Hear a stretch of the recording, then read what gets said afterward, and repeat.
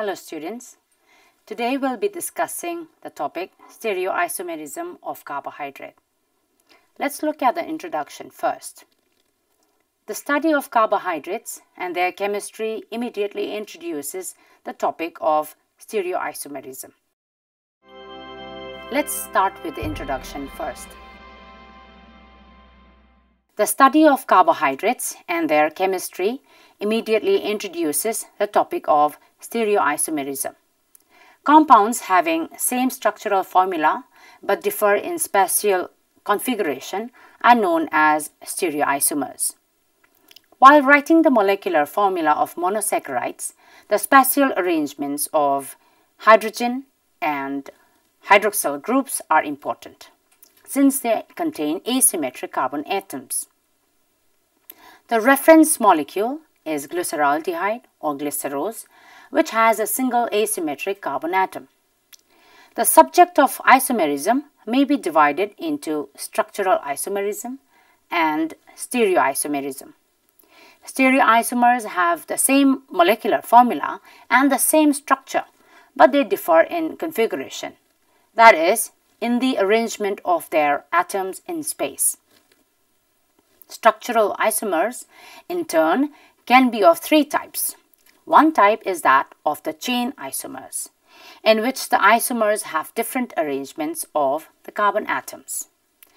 Another type of structural isomers is that of positional isomers, in which the two compounds involved the same carbon chain but differ in position of a substituent group are positional isomers.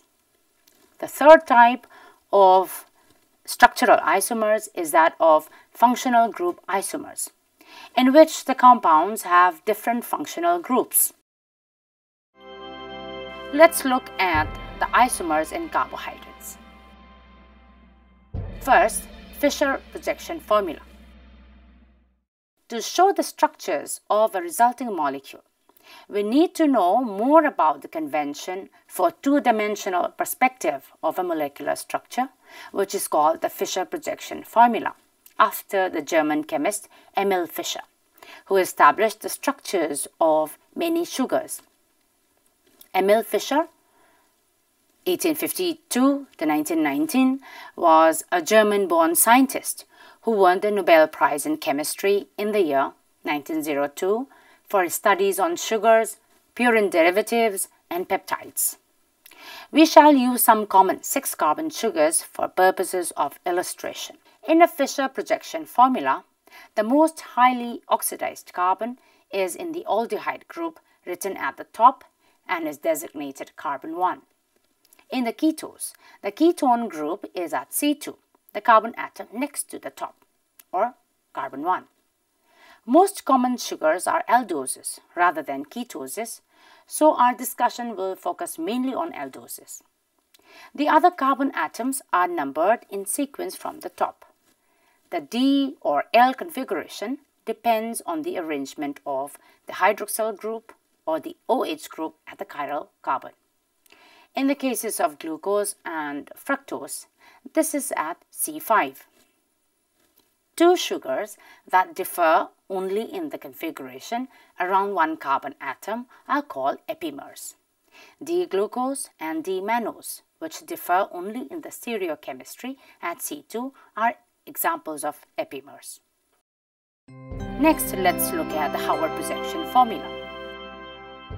The Howard projections represent the stereochemistry of sugars more realistically than do the Fischer projection, and the Howard scheme is adequate for our purposes. We shall continue to use Howard projections in our discussion of sugars. The structures of alpha and beta D-glucose, which are both pyranoses, and beta D-ribose, which is a furanose. In the alpha anomer, the hydroxyl on the anomeric carbon is on the opposite side of the ring from the terminal CH2OH group, that is, pointing down. In the beta anomer, it is on the same side of the ring, which is pointing up. The same convention holds for alpha and beta anomers of furanoses. The alpha and beta anomers of D-glucose interconvert in aqueous solution by a process called mutarotation. Now let's study some terms used in carbohydrate isomerism. Number 1, chirality. The term chirality is perhaps the most important phenomenon related to isomerism. Many objects in the macroscopic world are chiral. All organic compounds which contain an asymmetric carbon atom are chiral. Second, asymmetric carbon atom or chiral carbon.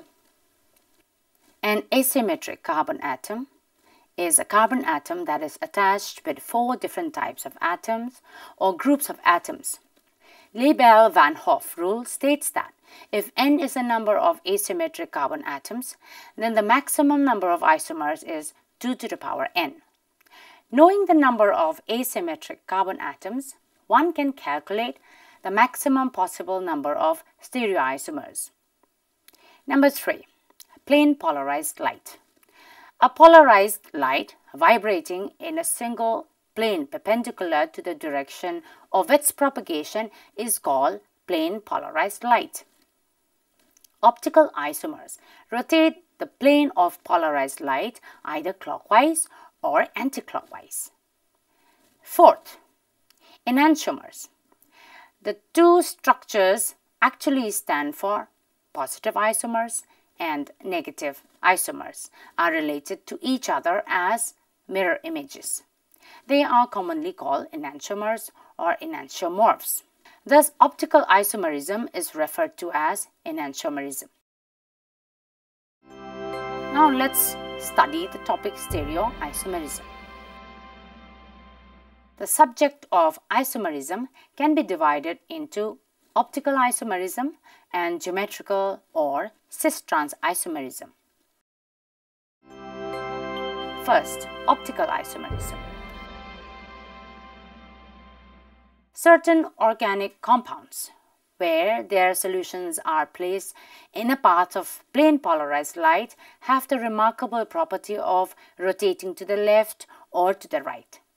If the polarized light has its vibrations in the plane xy before entering such a solution, the direction on leaving it will be changed to x prime, y prime, the plane having been rotated through the angle alpha.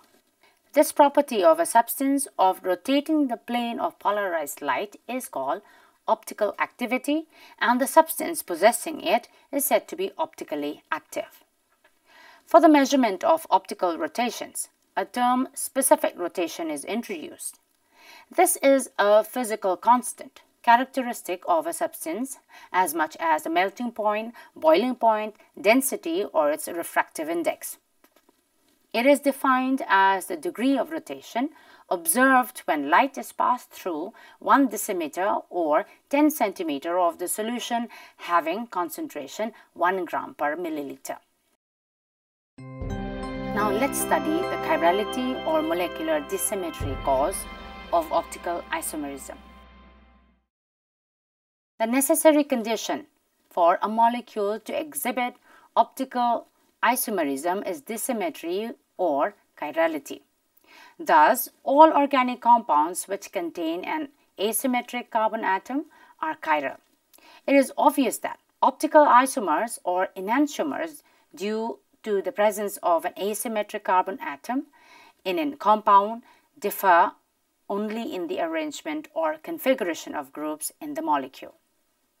Organic compounds which show optical activity can exist in 3 forms. A. One rotating the plane of polarized light to the left.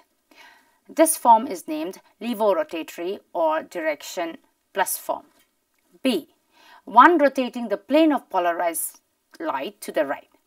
This form is named dextrorotatory or direction negative form. An inactive, which does not rotate the plane of polarized light at all. This is a mixture of equal amounts of positive and negative forms. It is a racemic or DL mixture. Organic compounds which have same molecular formula and having some physical and chemical properties but differ in their action on the plane of polarized light. they have different sign of specific rotation. Such forms of the same compound, which differ only in their optical properties, are called optical isomers, and the phenomenon is termed optical isomerism. Now let's look at the D and L system. The configuration of H and OH groups is changed and the two mirror images are produced. The groups in the second, third, fourth and the fifth carbon atoms are totally reserved so as to produce mirror images. These two forms are also stereoisomers. These sugars are naturally occurring sugars and the body can metabolize only these sugars. Compounds with similar configuration of the asymmetric carbon atom may have opposite sign of rotations, and the compounds with different configuration may have same sign of rotation. In this system, the configuration of an enantiomer is related to a standard glyceraldehyde. The two forms of glyceraldehydes are plus glyceraldehyde or diglyceraldehyde and minus glyceraldehyde or L-glyceraldehyde. In the name diglyceraldehyde, the prefix letter D means that the hydroxyl group on the carbon number 2 is projected to the right of the Fischer projection. The prefix letter L in the name L-glyceraldehyde means that the hydroxyl group is projected to the left. The prefixes D and L are used to tell us the absolute configuration. Now let's study the optical isomerism in compounds with more than one asymmetric carbon atom. An organic compound which contains two dissimilar asymmetric carbons can give four possible stereoisomeric forms. Thus, 2-bromo-3-chlorobutane can give four stereoisomeric forms. Such stereoisomers, which are optically active isomers but not mirror images, are called diastereoisomers or diastereomers. Now let's look at the number of optical isomers. In general, the number of stereoisomers for a compound with n distinct asymmetric carbon atoms is 2 to the power n. Since glyceraldehydes contains only one asymmetric carbon atom, the number of optical isomer is 2 to the power 1. An important group of compounds containing a number of asymmetric carbon atoms are the carbohydrates. Next, let's look at geometrical isomerism. Geometrical isomerism is shown by alkenes or their derivatives in which two different atoms or groups are attached to each carbon containing the double bond.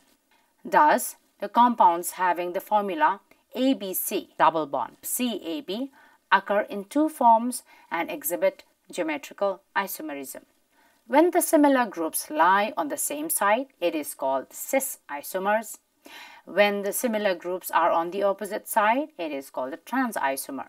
Consequently, this type of isomerism is known as cis-trans isomerism. Let's look at the interconversion of geometrical isomers. Geometrical isomers are stable at ordinary temperatures. One can be converted into the other or to an equilibrium mixture of both by heat, by exposure to ultraviolet light, or by catalysts. Let's look at the cis and trans to butene. This interconversion of cis to trans isomer involved the breakage of carbon-carbon double bond. The cleavage of the carbon-carbon double bond requires approximately 40 kilocalorie per mole of energy. Mutarotation was discovered by a French chemist, Dufranfol, in 1846 when he noticed that the specific rotation of aqueous sugar solution changes with time.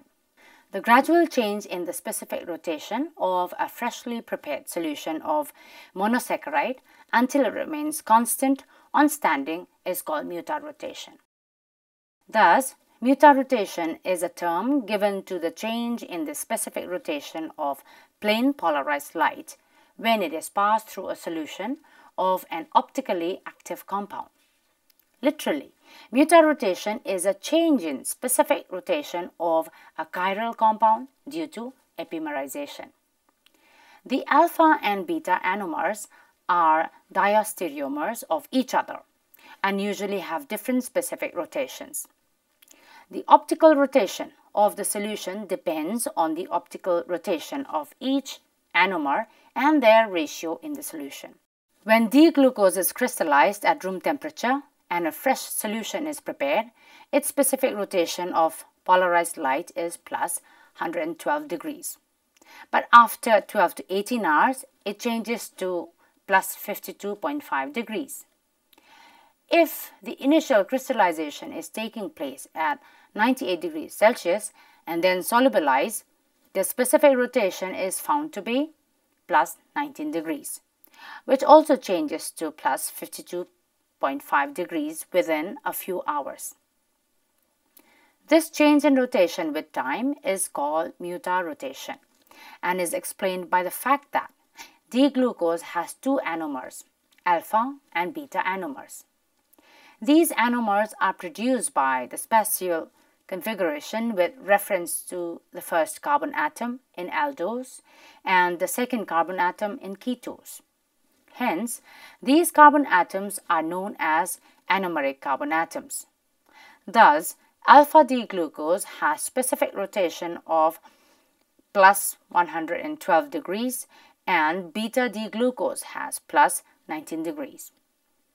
Both undergo mutarotation and at equilibrium, 1/3 of the molecules are alpha type and 2/3 are beta type to get the specific rotation of plus 52.5 degrees. In the cyclic forms of sugar, the ring is at the right angle to the plane of the paper.